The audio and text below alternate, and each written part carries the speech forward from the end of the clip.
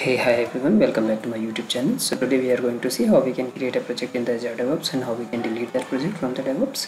So in order to create and delete a project, the first prerequisite is to create an account on the Azure DevOps. So to create an Azure account, basically you have to navigate to this particular URL. I'll be keeping this URL in the message section, and then you can click on this start free button, and here you need to enter your email address. Or you need to click on create one first of all, since you do not have any email address associated with the DevOps account.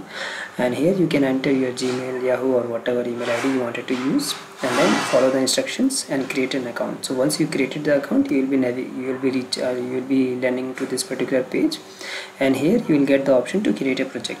Okay, so you can name it like this thing video or something, and then you can put the description like this: project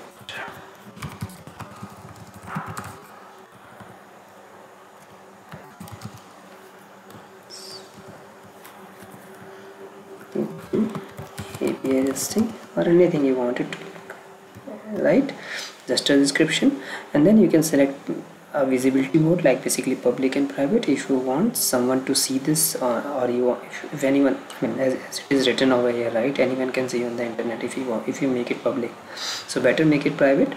And then simply click on this create project.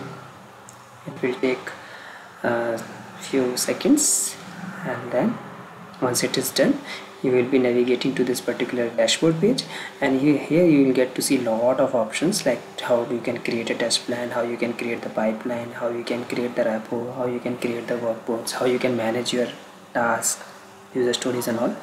So I'll be taking one I'll be creating different videos on this. Okay, now how you can delete this project, let's take a look. So you need to click on this Azure DevOps option again, and you'll get to see one option, organization setting here. And under organization setting, you click on projects, and here you will be seeing all the projects whatever you have created till now. You can select the one which you want to delete. You can simply delete it. It will ask the confirmation option, so you need to enter whatever it asks, and then you can delete it.